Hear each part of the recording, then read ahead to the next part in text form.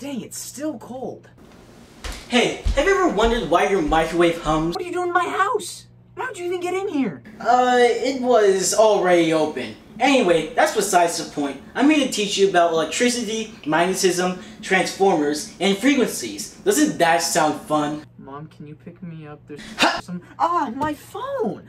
Now come with me. There's so much to learn in so little time. No, I don't know why I would do that. Plot progression.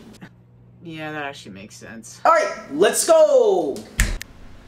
After leaving the high voltage lines, a residential transformer like this takes the power down from normally 345,000 volts to 120 and 240 volts respectively at 60 Hertz. This information is specifically for America. What's that? Oh, those are just my sources. Okay, that's great and all, but what does any of this have to do with... Shh! Shh! Listen. Is it humming? Precisely. Keep that in mind. Yeah, that's great and all, but...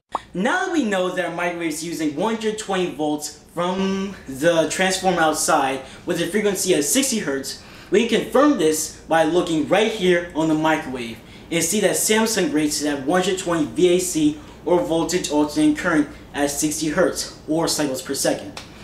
This is also known as AC or alternating current. Alternating current switches from negative to positive to negative again, multiple times a second. Each change in direction is known as 1 Hertz. It can be expressed just like in this graph. Now we can talk a little bit more about your microwave. If I say no, will you... Aren't you just a jokester? Anyway, I'm gonna oversimplify a lot, but here we go. Remember that transformer from outside? Well, there's one just like it inside of your microwave. But in this case, it needs to step up the power from the normal 60 Hertz from the wall. That's the reason why they both hum.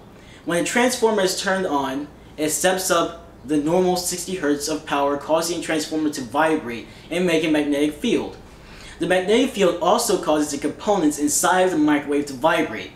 This magnetic field actually has the most influence twice a cycle. So we can take 60 Hertz from the wall, multiply it by 2, then get a frequency from our resulting vibration, which is 120 Hertz. Through all of this, now your microwave has enough energy to power the magnetron and excite the water molecules, thus cooking your food. Okay, but can I eat my food now? I mean, plus, you do not have that much time before. Time before what? FBI, open up!